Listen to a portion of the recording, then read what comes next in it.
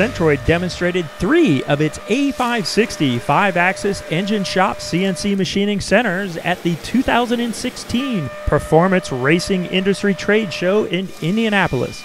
At the show, all 3 Centroid A560s were cutting real parts. A big hit at the show was watching the Centroid A560 cut out a Wagler competition Duramax diesel billet block. Designed for truck and tractor pulling, this Duramax diesel billet block starts out from a 330-pound solid block of aluminum and takes about 11 hours to machine on the A560 and ends up weighing 80 pounds. On the other side of the booth, Nick from Victory Precision Machine was using an A560 to punch out a bunch of Honda block stock sleeving in preparation for a new sleeve installation. In addition to the CNC blueprinting and sleeving work, the Honda block is also relieved for connecting rod clearance. After the sleeves are installed, they are precision bored and then decked to the proper height. Last but not least, the third machine we had at the show was the Centroid A560 XL. On the XL, we were demonstrating our quad CNC cylinder head porting fixture with 4 Chevy LS cylinder heads being ported with no operator intervention.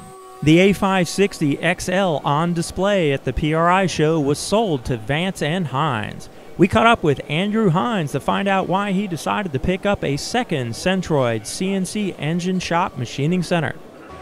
Okay, we're at the Centroid booth at PRI 2016 with Andrew Hines from Vance&Hines. Andrew, we're standing in front of your Centroid CNC machine. Yeah, this is our new machine here. It's going to open up a lot of avenues for us at our shop at Vance&Hines. You know, we've been kind of limited lately with the A532 that we've had since 2008. So we need a little bit more diversity in what we can do. So this thing allows us to get a little more angle and a lot bigger chunks of aluminum in our mills. So we can come out there and, you know, we might be able to get into the car market now. We're traditionally motorcycle guys. That's what Vance&Hines has been for 35 years now. So this is going to open up in a lot of avenues for us to get into the car head market, maybe do some billet CNC heads and see what we can get out there to the market. Well, you already have one of our machines. How has that been working for you? Our A532 has been awesome. You know, it's been our workhorse for us for the past 5 years. I started working on that machine in 2012, and you know, right now we're cutting in the neighborhood of 500 to 600 cylinder heads on it per year, and it's all just mainly 4-cylinder sport bike stuff. We get in a little bit of the single-cylinder dirt bike market, but right now that's it's been really our moneymaker. It's done such a phenomenal job for us over the years, and just you know, it's great to still have it there, but this one's going to get parked right next to it, and they're both going to be making chips day in, day out. Right. Now, you've used the machine actually to work on the engines of some of your competitors in racing. Absolutely. You know, racing for Harley-Davidson and, you know, having our pro stock motorcycle engines come off that machine, you know, it entails us to go straight from our CNC machine to our dyno in our same facility, but we also do our competitor engines at the same time. So Vance&Hines has been known for making our inline 4-cylinder engines for 25, 30 years, and the same cylinder heads that we race against every single day come off the same machine. I might be the guy loading them on there that next week, so you never know what's going to happen, but we try to give our customers the best, and we do that by running them on our Centroid. Right, and that actually makes it far more competitive for you. Absolutely. You know, the competition in our class is at the best it's ever been in the 15 years I've been racing. So by us having these machines, it allows us to give the consistency from engine to engine. So all our customers get the same exact port, the same exact chamber, everything that's done on the A532, which will now be done on our A560.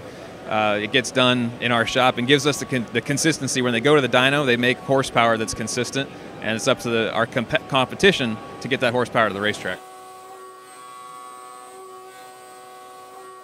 It was a big change. You know, it allowed the time from digitizing to cutting a port. It dramatically cut that down. You know, working with Mastercam programming in the port expert phase to get the ports a lot more consistent, a lot better finish.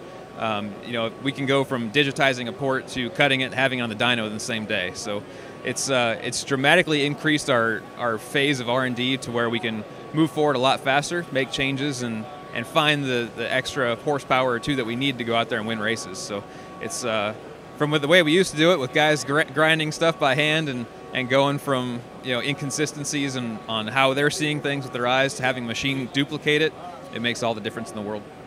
So besides the machine, though, how did you feel about working with Centroid, the personnel there, the staff, the support that you've gotten over the years? Oh, everybody over at Centroid has been great to us over the years, whether it's Bill, who comes to the shop to service the machine, or working with John on buying a new machine. Everything's been great. So, I've worked with a lot of companies over the years, and we get far superior service from Centroid here.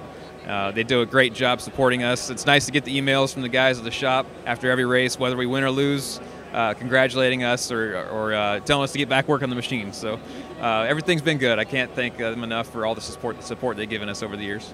And so would you recommend them over other competition for 5-axis machines? Absolutely. Centroid is my choice machine. We've had different machines in the past. We had a few other machines that have done 5-axis work for us, but our Centroid is far superior to anything we've had in our shop. The user interface to cutting all the parts, it works out really well.